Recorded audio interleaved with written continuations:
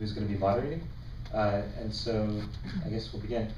One quick thing, just remember that if you are going to the Collaboration Summit tomorrow, to please go and register again. And with that, we'll get going. Hello everyone.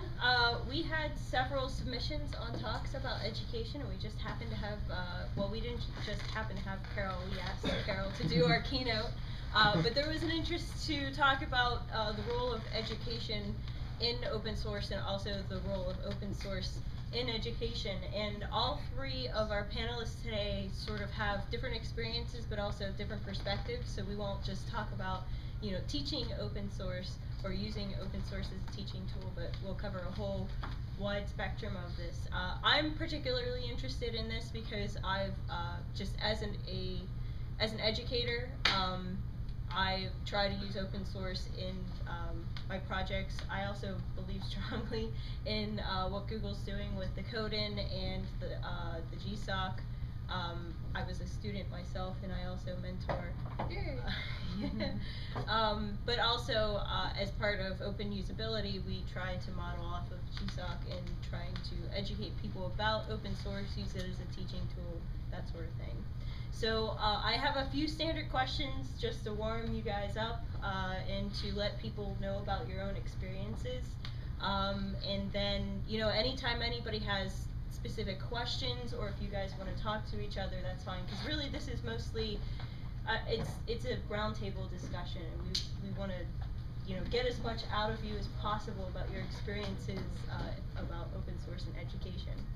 So the first question that I have, maybe just spend a few moments going down the line and talk about what is your experience or role in the project. We've sort of heard a little bit about what you do in education or how it's related to you, but just maybe, you know, refresh us or give us some details that you hadn't given us before. So we'll start. Yeah, my participation in education has first been participating in a school learners project, co-started with another person called Petter Reinholdsen, who's still committing a lot to that project. And the reason was that we needed infrastructure program, so it was really easy for system admins at schools just to set up the whole school environment and also the whole municipality, maintaining everything from a central spot. The major idea was to share all the building construction in that software, in also using the software in people's native language, which is Norwegian, not English, which most software is by default. So it was a couple of other things which was really important for that, and we were kind of really successful in the beginning, and we still are in that project. But the core thing about sharing knowledge is still what I'm burning for regarding both that part of that project, but also in Qt. And I think having access to spoken tutorial, other things, is what we should be aiming at also at KDE. I will talk more about that later. Okay, Aleix? Well, my experience somehow started when I was a student, and I started to use the tools that I kind of felt I needed. And well, at some point I found out some calculator I really liked, so when I was a little older, I wrote the same calculator myself, and I wrote it, I think, better and everything.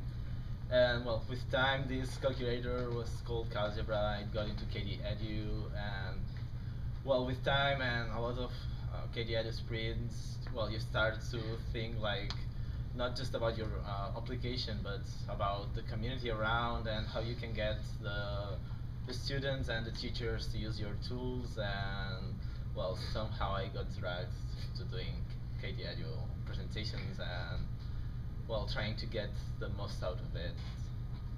Right now we've been working with some web designers and a local designer. I don't really know what's the proper name.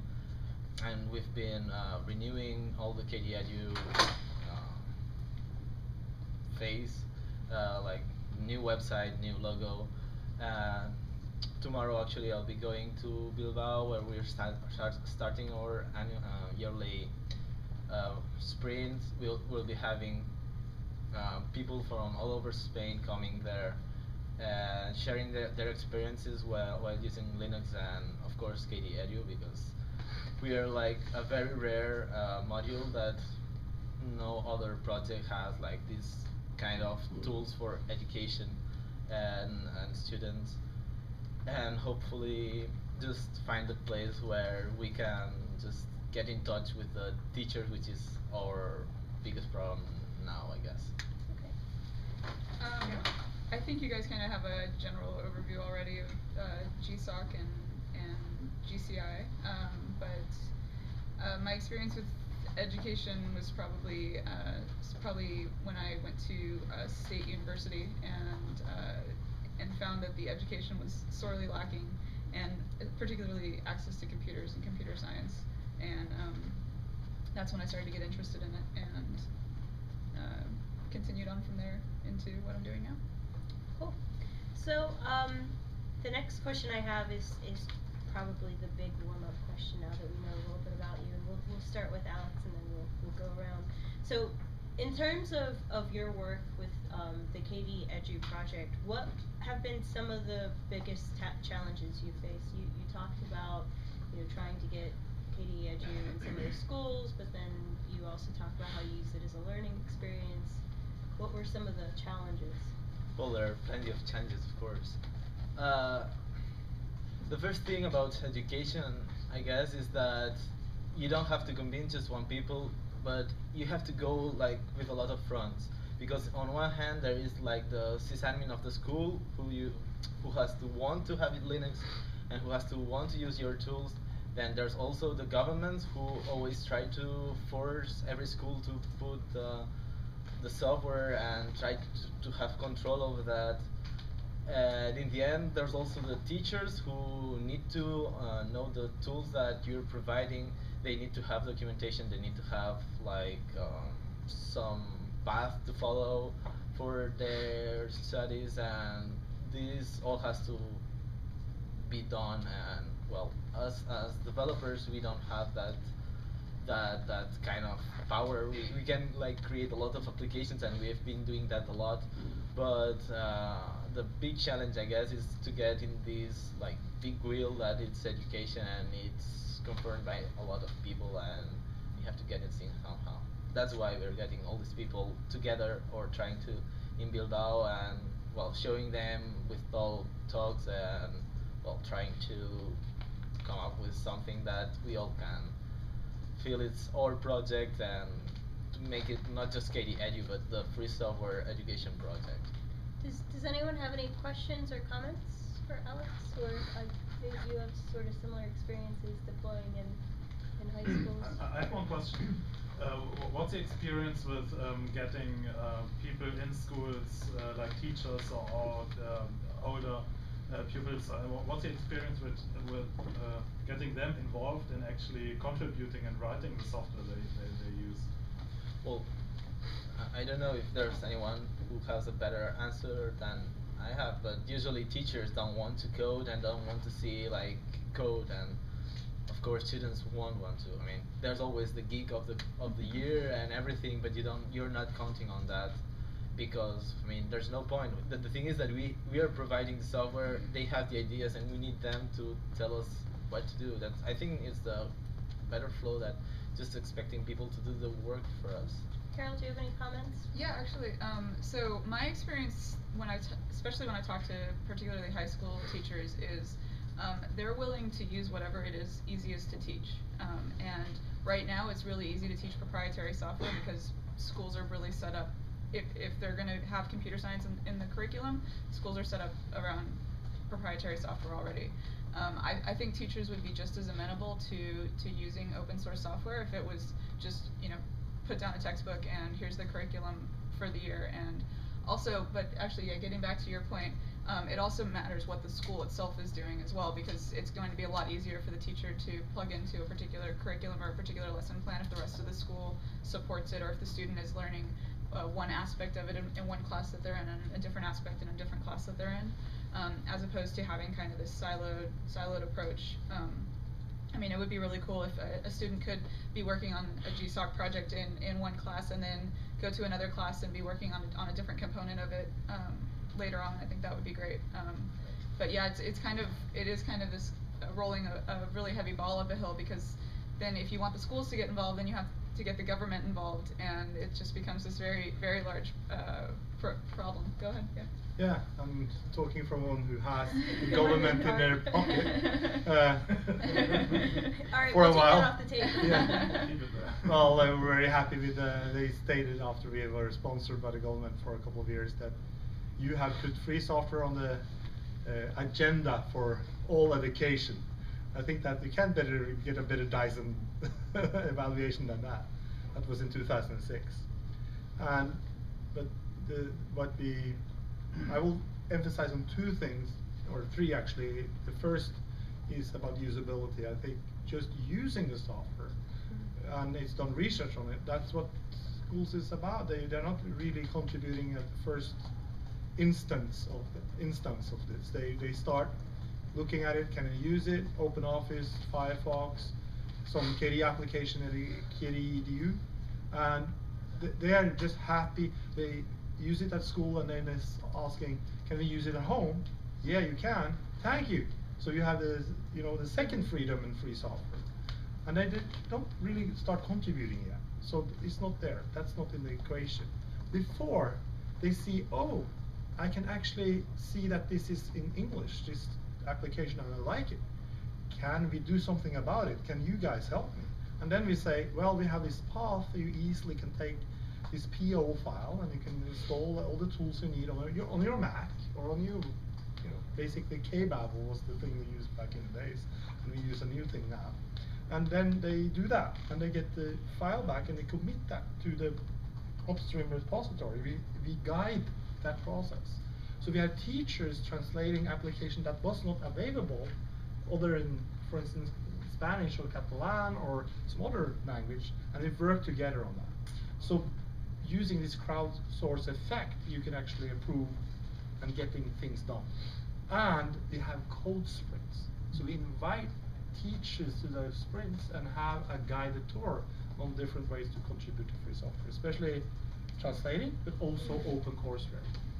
Writing course material, which is, we have not really gone to the level we should, but we should do more of what I call spoken tutorial, because that could really rocket off use of free software.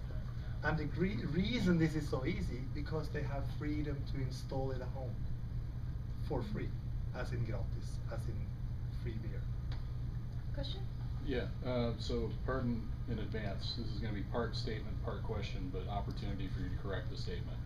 We talk about open source in education as if it's kind of one big thing. But my perception, at least, is that when you talk about open source in education, or getting it into education, in Europe or in Latin America, you're talking about one thing, and when you're talking about North America, especially the US, you're really talking about something completely different, because you've got 50 different educational systems in the US, and they are far more gamed by proprietary and commercial interests. So the question is kind of, aren't these really two different things, and don't we need two different strategies for those things? I think the goals are the same, but you're right. I think the strategies are different. At least in South America, it's been easier to get them into the schools, because you contact the government, and the government says, okay, this is great, and they deploy it to all the schools. It's much more political in the United States. I'll let Knut answer regarding Europe, but one thing about the United States is, I think one of the opportunities to get over that proprietary issue that we're having is charter schools. Charter schools are becoming more popular. More people are turning towards them as alternatives to public schools or expensive private schools. But also, more people are homeschooling now for various reasons, not just religious reasons.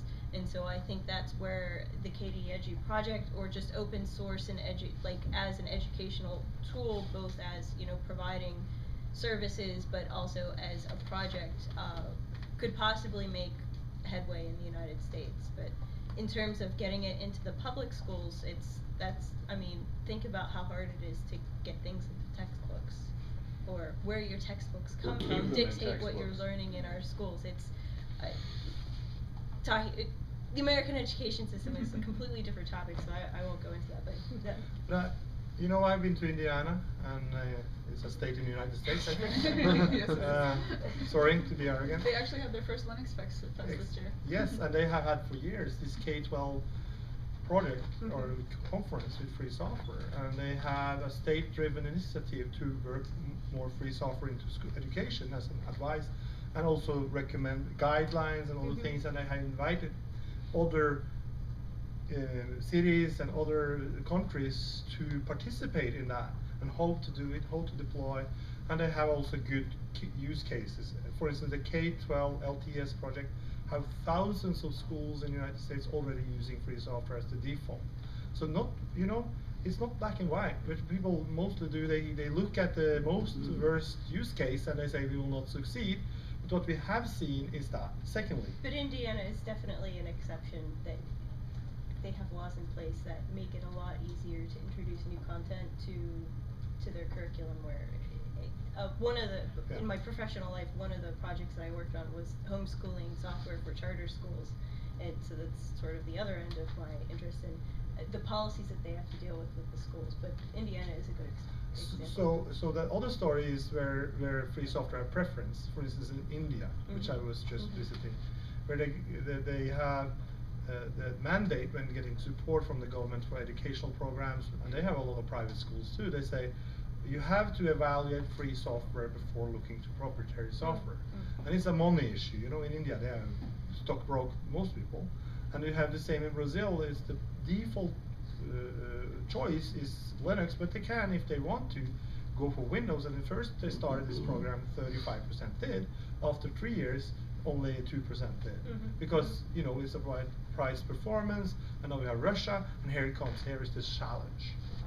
You know, to everybody in the industrial world, when India, when Brazil, when China, when countries in Africa, you know, when Russia defaults to free software, how would our competitive landscape look like 10 years from now? Being stuck with the steam engines when the rest of the world do light, you know, movement in the light speed space, because they can reuse innovation and knowledge the way the free software can do. Meaning that when you have YouTube today, no comparison. Me doing breakdance, decoding old school American videos, and it took me half a year. They can look at YouTube today, they do it in 2 weeks, maybe just a couple of days, and decode the dance, and they do it. It's the same in software. They can decode, reuse all those things. I call it copyright generation. They are the right to copy. I think that'll be a good problem for us to have. I think if a lot of these countries are developing and end up in the first world, and it's because of free software, I think that would be a wonderful problem to have. And we will be first in line. You know, yes. That's the biggest problem. They will recruit us 3 times. You know, yeah. It's a good, and unfortunately for the manager, we are so bad in negotiating salary. We should improve ourselves there. Sorry. No, but that's very true. Yeah. Any other questions related to Rob? Oh yeah. So I've got 2 related questions and quite a lengthy comment, but first a comment. In my other professional life, I am an adjunct instructor for a university, and I've tried to incorporate open source software into my teaching, and I've run into basically the learning curve. A lot of my students coming in don't have experience with a Unix-based background, and so instead of saying, okay, go download this, compile it, you're gonna need these Python modules, I find the very first lecture has to be, this is what a bash shell is, this is how you use it, this is how it's different than Windows. I have a comment on that, but I don't know if you... Oh, no, go ahead. Yeah. The thing, and this is the other story I want to convey, because we had this Vern here in the States trying to convince, and he had used 1.5 years convincing all the teachers using free software, and he invited to, you know, put the top of the argument, inviting every teacher to the meeting, and now we're going to start. And he had the approval from everyone, from the principal. Everything was in order. The software was even installed. And then he started Apache, the bash shell, and the teacher said, why should I teach that? So, and here it comes. He lost the case. Even if he restarted the presentation, the teacher was not convinced at all, and he needed to use another half year to get it restarted, rebooted, and get it rolled out. And you have the same situation in a second, what do you call it, the second, help me here, I don't know the names on everything. We call it a videregående skole. It's the second level, first. High school? It's, Secondary it's school? first and secondary school in the English system. High school. High school. Thank you. Which one? High school. Yes, say yes. What did you say? Videregående. High school. Yeah, thank you. So it's high school, and you just then start because computing becomes interesting. And here is where a lot of people get it wrong because they think, oh, my experience is that using the shell is good and blah blah blah. No, don't do that. Start in the other end. Look up the best production tools you can find in free software. The best top-notch. Either is a Python integrated development environment. I don't know. Choose those so you have some buttons to click, somewhere to start, and then you start learning the benefit of the shell after that. The people doing it the wrong way. They kind of forces on this 30 years old view on how computer is done instead of starting in the best side of things, and then people see the benefit of going to the shell when that's necessary. Even Visual Studio got a shell on Windows, It's a reason for that, but the CP command or Xcopy is really strong on Windows, so you deploy that that way. So I guess you've addressed part of my question, Yes. which is where should our emphasis be? Because I'm not a computer scientist. I'm a mechanical engineer, and so in my courses I'm teaching numeric methods, and so I can't assume that my students come in with all of the groundwork they need in order to work with NumPy and SkiPy and the other production tools I use, and so I end up defaulting back to that. And so if you could address that, where should our emphasis be as either people wanting to bring the tools in, or as educators who would like to use those tools but find ourselves stymied because we don't have the support we need? I have another take, the third take on that. I'm very exciting here because I've done this a lot. Yeah, that's fine. Is that what the other thing that the Indian people, the government are doing in their project is spoken tutorials. So the students are kind of set there to self-study some of that, and it's really well explained how they should do every different part. And you also need a really good motivation round because you tell me that you have some really professional good tools, which is the reality out there. This is what they're gonna use. And they can't state in this big scheme of things that they won't use it because they will be out of work. It's not, I was learning electronics back in the days. You have to use a lot of mediocre tools. But that's the one businesses are using, that's why you get a job done, okay? So sometimes you need to enforce that. Can you just move your head a little there? Thank you. Then you can enforce that view on those students that doing this as a motivational job, explaining, as you said, you have to do some basics to get in there. But isn't this what education is about? I was actually going to dovetail off of that, Yeah. because I think it's there's probably hundreds of different things you could teach them. You could have an entire year's course on just learning Python, or you could have an entire year's course on any of a number of things. But I think what the point is to give them tools that will help them in industry later, obviously, since that's kind of the point of education. But also, I think I was talking to Jeff about this earlier today. Kind of giving them the open source way, which is see a problem, figure out how to fix it, like become self-motivated and self-sufficient and enthusiastic about things. I would actually say it's not so much what they learn, it's that they learn to learn and to teach themselves. I think that's one of the best and most awesome things about open source is that you see a problem, you go fix it, and you say, hey, I fixed this for you, and everybody benefits from it. And oh, by the way, you're cool because you fixed our problem. It's not per se the problem that you fixed, it's the fact that you got involved and you were motivated and interested in it.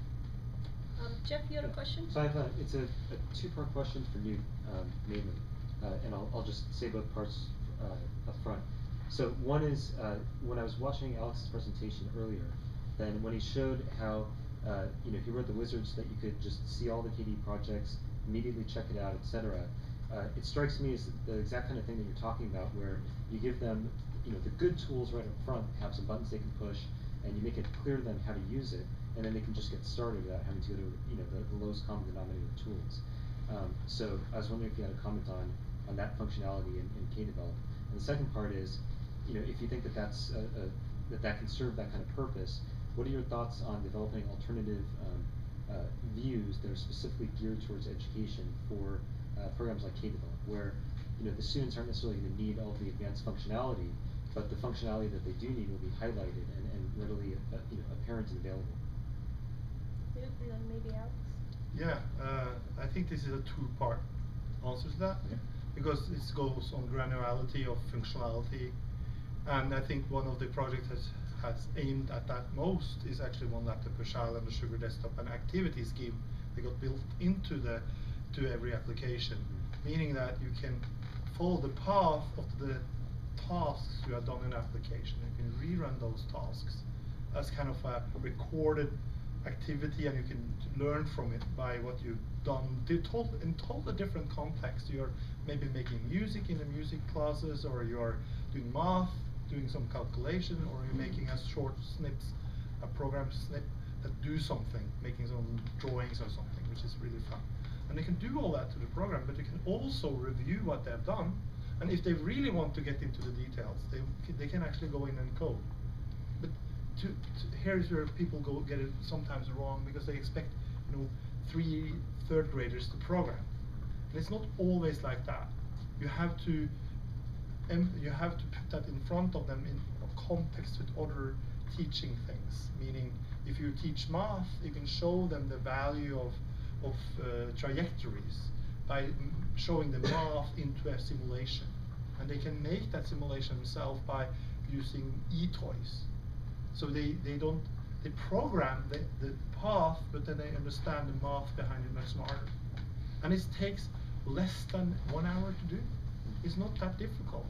The problem is actually what I talked about, the spoken tutorials and other things that can help teachers doing this teaching, because they don't know computers at all, or only the text editor or the spreadsheet, because they have learned office work, which is totally wrong, and believe me, deadly boring for kids. Never give it to them, but they do. So what you should do instead is make these simulations and such.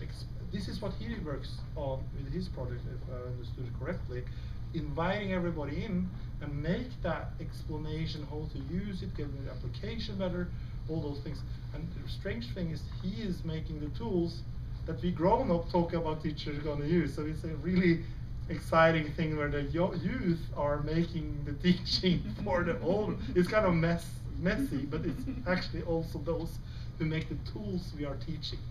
It's mind-boggling actually to think about, because usually, traditionally, it's the older people who explain the younger one. Here is the turn around, and I think we need to do that in free software. Do you have any comments about Jeff's suggestions? Yes. First of all, KDevelop wasn't meant to be a tool for teaching, although it could be used to it, and well, I guess it should be adapted to.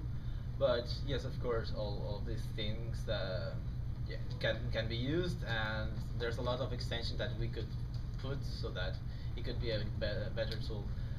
But in that regard, I think that the important thing on free software and education is not that the children learn to code itself, but that the children are using free software tools. That's the first part that we should get there. And also to get the teachers to understand how the free software community work. One of the biggest problems I've had while talking to teachers and all these people is that, for instance, it was a very small talk, and we were showing KTurtle. KTurtle is a logo application. It's really nice, and it does like the same as any proprietary logo machine. And a teacher said us, yes, but this one doesn't have, I don't know, a feature that did something like pretty simple, but I mean, it was not on the menu. And the thing is that the teacher couldn't come up with going to boxkd.org or something like that and reporting to us what's their need, and that's the biggest lacking that we're having. Actually, now we're having like a very big deployment in Brazil, or well, all these places Knut said, and we're not getting bug reports from these people, and that's our biggest problem right now. Just to add to that, teachers have literally, especially I am from Norway, so what they do is they make their own curriculum. teaching material and they keep it like this, and they don't want to share. So the stranger thing is that a teacher who by default share to the kids, they keep their own teaching material secret because they don't dare to show it. And that also reflects back to the free software projects, as you have experienced. They don't want to share, or they complain maybe because they're excellent in complaining. They know every trick in complaining. And they have pupils and parents to learn from, so they know everything. But just that dialogue, fostering that dialogue is really expensive and tough. But we have seen in the Rheinland-Pfalz project in Germany, but they have invited in teachers, 20 making the tutorials for the teachers, sharing knowledge, as you point out, and then they also report back. That's a part of the thing. Okay, I need this feature. It might not be there. Let's talk on that and point to the right direction. And you might need a translator, a person who knows how to translate. That's a requirement to a developer, which is not the teacher because it's not in their mindset doing. Well, I think it's a total paradigm shift. I mean, we when a lot of people, the way they think of software is you produce a software package that is exactly what they think that the users want, and it's very clean and polished and there's everything right there. And if you need something else, you're just going to have to deal with the fact that it doesn't exist, and maybe you'll get it in the next release. And oh, by the way, it's all kind of a closed, walled garden. Whereas this is kind of a shift to, it's not there. You could actually probably look at the code and try and figure it out how to put it in yourself, or you could file a bug report and ask somebody to try and fix it for you. And I think that's just a totally different mindset for a lot of people. Or even better, you can ask a student project to do it Yes, in exactly. Google Summer of Go. Yes, exactly. I'm tutoring them, asking you for money.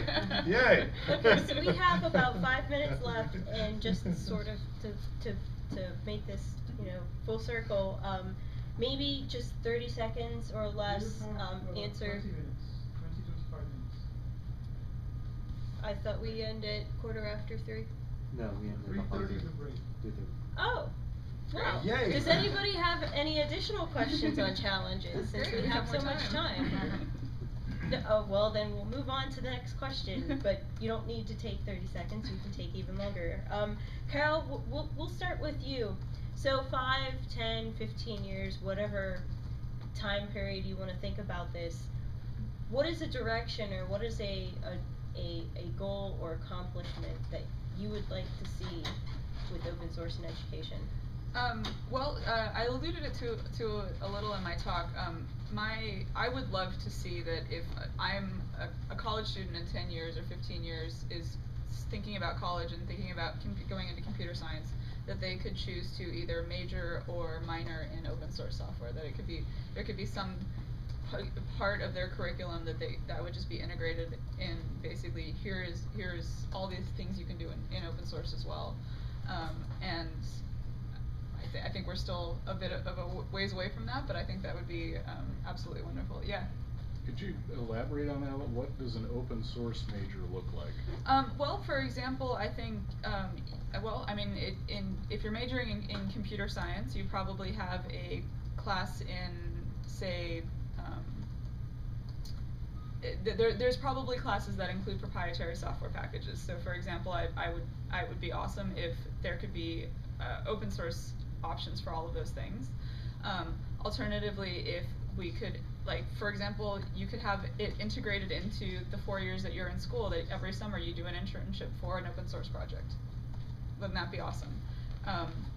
And that was just kind of included. Maybe that was included in the requirements, is that you get involved in the community in some way. Or if, for example, at the end when you're doing your senior thesis, instead of presenting it to a professor or to the class, what you're actually doing is submitting that as a huge patch back to the organization, and then their code review is basically your passing grade on your final. Wouldn't that be cool? Taking it from some schools that focus on multidisciplinary majors, I could see free culture or open source as your major, but then you specialize in something such as communications or politics or computer science, and because a big part of open source isn't just knowing what the license is and knowing what the technology is, it's also, we take it for granted because we're living in it, but we're also aware of a whole lot of other parts of free culture. I mean, Creative Commons is mostly communication based, but it's some policy. But once you start getting into policy, you start getting into politics. Once you start getting into politics, you start getting into history. Once you start getting into history, you start getting into, you know, humanitarian specializations and that sort of thing. Oh yeah, I mean, wouldn't it be great if you want to be a lawyer and you could potentially minor in open source software licensing? I mean, wouldn't that be awesome? Things along that line, yeah. Any other comments? Any other questions for Carol? I think we are less ambitious. Yeah, just, you know, I've had some market statistics showing that 70–80% of commercial sold software is including free software. That's a major part. So if you're not learning free software in education, you are disgrunting or removing 80% of the market, and you're left with 20. Yeah. And in this work market, in the United States, how much is the youth unemployment rate here? And how much is the unemployment rate? In Sweden it's 30. Yeah. You know, it's some untuned thing here, because those countries who now teach free software, that will be the default as in India. You know, you know, people even have this debate in 2011. We are defaulting to free software. The proprietary software is the exception. And this should be reflected in the education. And yes, it will take 10 years because they are stuck in old ways. Yeah, absolutely. But that's a stuck. It's not about the realities in the industry. Oh yeah, no, absolutely. And in fact, that's probably why I think a lot of people are so concerned about it, is because it's not actually a reflection of what the way the industry is going. And they kind of use 7% of the software market of the shelf products, and 93% is something else, and most of that is free software.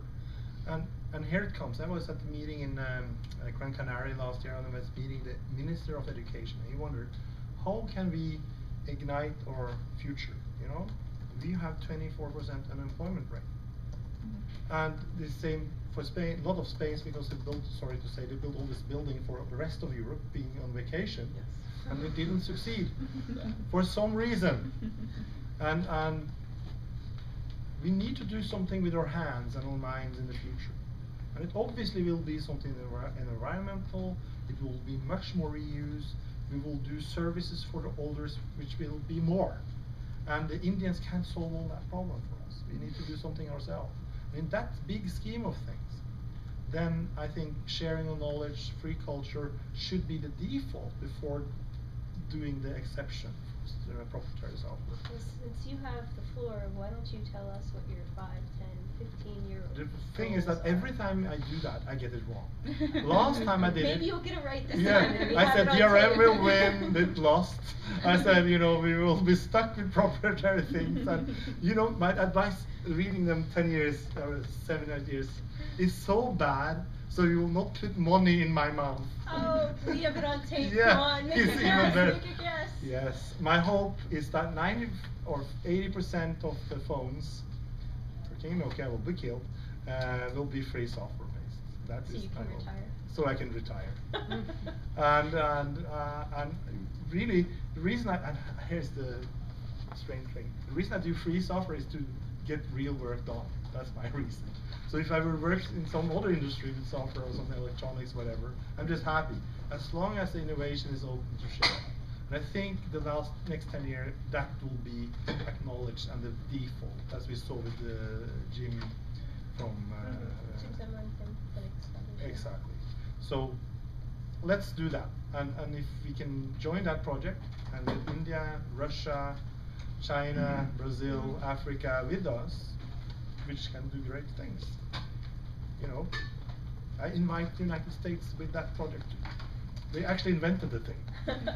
Well, I was recently at a tech talk talking about, you know, innovation in you know, GDP and, you know, where is the world going in the next 20 years. And the United States is responsible for like 80% of basic science, and then other countries just buy our science and then go make products based off of our basic science and make all the money. Exactly. It's really, we're really good at laboratory science, but we're really bad at product design. But, Alex? Yes. not to divert. Yeah. Well, I guess that in the future, I'd hope that, in one hand, that we can get all the creativity from students and teachers, like materializing on improving the education system. I think that this should be the conclusion of our work somehow. And well, on the other hand, and it's very linked, is to be able to share everything and all this creativity that's being like moved in the world, that can be shared so that we can all learn from others' work, because it's what it's education about, and that's why we are doing it, and that's why we are here, and that's why free software, I think, is the only way to go with education. Does anyone have any questions based off of what they've said? So the future of education and open source, or even any general question that you'd like to ask any of the panelists now that we have them in front of the camera under the lights and under attention. So going back to that concept of an open source major, I'm an undergrad back at Akron, Ohio, and many of the undergrads in my class have the idea that proprietary software is where the money's at, so they have no real incentive to go out and learn open source stuff. Like, they spend all their life learning the .NET API and all that stuff because they don't have any feeling of value from open source software. What do you think could work to work against that? Or I've heard a lot of people saying that as well, that for some reason colleges and high schools and colleges aren't getting the signals back from industry that what they want in their graduates is people who are versatile in open source software, and instead, yeah, they're basically just teaching them .NET APIs. I think, as Knut said, like, I don't know where the disconnect is, but this is not the way industry is going, and those signals need to be getting back to education. Maybe the corporations are not doing a good enough job of saying these are the kinds of candidates that we are looking for, and this is what we want to see on your resume, and it doesn't include Microsoft.NET stuff. I would certainly hope that, I'd like to say that I think Google's doing a pretty good job of that, but I don't know that other corporations maybe are as well. And it's certainly even if 30 major corporations are doing it, it might not be sending the right signals overall back to our education systems. Alex, do you have a comment? Yes. In that regard, I was talking a couple of weeks ago with some organizer in a Spanish event we were having. He's a high school teacher. He's the computer teacher in the school, and he was saying that whenever he can, he is teaching proprietary software, and the main reason is that it's where the market is. And well, I was thinking of it, and what I told him is that when I was on school, I was taught Microsoft Office, I guess 98 or 2000, something like that. I mean, who cares right now? Whatever I learned back then wouldn't have been the same to learn OpenOffice or something like that. And it's the same. I mean, can you imagine yourself using the same .NET API in 20 years? It doesn't make sense. The computer science world doesn't work that way. I think you were first, and then Jeff. So where they're not getting the signal, I mean, if you look at the vast majority of software that people actually see, it's proprietary. Even, everything they interact with from Google is not open source. The software that schools are using is not open source. The signals, what they're using, is not open source primarily. Even if they go, and they you guys have the free product apps for your domain that you give to schools, it's not open. So that's where they're getting those signals. I think that goes back to what Knut said earlier, where sure, at the surface level, everything is proprietary, but if you look at proprietary, most of it's using free software in order to get their job done, and they're only putting their own stuff on top of it. So you still need to produce open source or free software. It's just that it has a TM or whatever you want to put on it on the box. The ironic thing is that companies love to hire open source people, open source developers to actually that's exactly what I was going to say. Software Yeah, that's exactly what I was going to say. But is it because they have better skills, or is it because they know the software? You have a comment to that?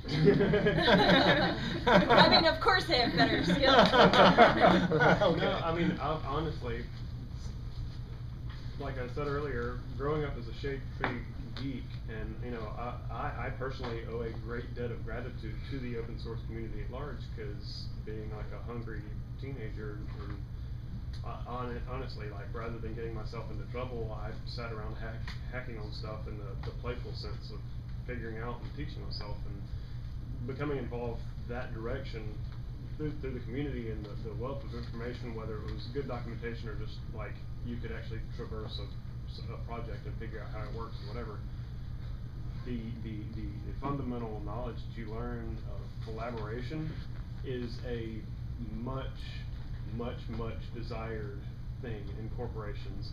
And since then, I've had several, you know, managers, and even the last company I worked for, the CEO would routinely take me and one other guy that was an open source contributor in the group we worked for, and take us out to lunch and be like, how can we run this business more like an open source project? Even though we're proprietary, we know that, but we run on, you know, the open source innards. But the collaboration that just inherently happens, you know, like, or seems to inherently happen in the open source community is a much to be desired, and you know, becoming even more verbosely written on. Like, you know, Harvard Business Journal is writing on open source collaboration and how to bring that into your business, and whether or not it's actually getting the source code out there. The mentality of the open source community is, I think, a tenfold more desired than the software itself. Even if you're not in a software, like, you know, you're not a software company, that mentality is more than gold in the corporations. So I think one of the answers to why colleges don't tell students this is that if you're a student and you go and you look at Hot Jobs and Monster and all the other job sites that are around, what you see is listings for essentially commodity developer positions.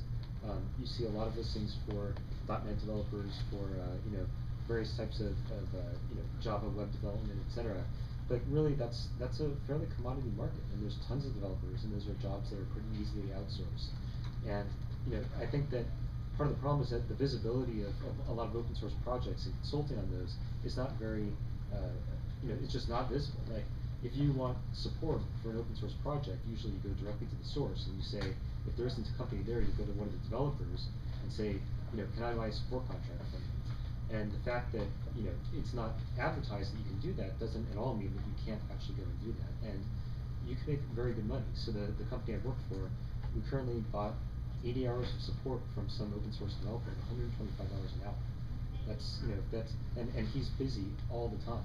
If you keep that up for 40 hours a week for 48 weeks a year, that's $250,000. Yeah, and actually that's salary. And actually, going back to that's where the money is. Sure, yeah, you could probably make some money as a commodity developer, but I would actually say the inverse is true, that where the actual money is not in being a commodity developer. Right. It's in being really well versed in a lot of different open source languages and right, but the visibility isn't there. Yeah. Right, I couldn't agree more, because the key term is commoditization. To say that's where all the jobs are, you could say the same thing about fast food. Yeah, there's that's lots of where jobs the at jobs are. McDonald's. Working at Walmart, that's where the jobs are. There's 10,000 jobs waiting for you to be a greeter at Target. That's awesome, yeah. but that's not a career path for people. Yeah, exactly. Right, so there's the inversion. Certainly there's the very fact that demand is high, supply is low. It's simple economics.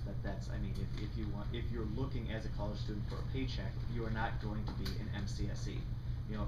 Unfortunately, you want computer science people to be driven off of passion and curiosity, etc. But for those that need to pay off their student loans afterwards, certainly. The top story right now on CNN, and God forbid that I'm actually quoting CNN on camera right now as a news source, an infotainment source. The top story on CNN.com right now is about the job tech boom in Silicon Valley, and the programming languages that they cite that are in demand are Python, Ruby, PHP, and Java. They do not list anything else. Yeah. So, they don't list Qt, but we will be there. Yeah. But the point is, it's the top story right now on a major U.S. news site, and that's the technologies they list. But I think what's interesting, what is not mentioned, is all the web development and all those in-house systems, also in bank and finance. A lot of those are now based on free software components, either programming language or even added components to make the whole be glued together, and they run it on Linux, and it's the default in bank and finance, as we saw with Jim Semlin yesterday. So what is our biggest weakness is to marketing, classical marketing, where we're competing on companies for 25, 30 years have done evangelistic sales of their software, which is our biggest weakness, but maybe our biggest strength because we are so sober. But remember this, proprietary software, according to Bill Gates, their success is ironically, basically, evangelization. And we are so sober, so we don't do it. But maybe we should do more of that. So we only have a few minutes left. We actually only have a few minutes left. Yeah, we this time we only have a few minutes left. Okay. So, and I will do the 30 seconds or less. Just any final thoughts, advice, a position that you want to get out there and on camera. We'll start at the beginning again. 30 seconds. Yeah, two things. We need spoken tutorials and online teaching material easy to adapt and use. That's my most important message. Also, we need to understand that users are different than developers, so we need to take the user's perspective, helping them, not taking our good craftsmanship into play where it's not fitted. We need to use graphical application, good teaching application, that's the KDE, DU, and things you have made. Alex? Oh, well, I'd just like to say that if there's anyone who's interested on education software and wants to join us on our mailing list, IRC chats, or anything, we're very good people. We are very nice, and we will welcome him or her. And well, and if somebody knows a teacher or someone interested on the world and wants to show them KDE, that's always a plus. Carol? Student applications close on Friday for GSOC. Tell all the university students you know to apply. All right, well, let's give our panelists a round of applause.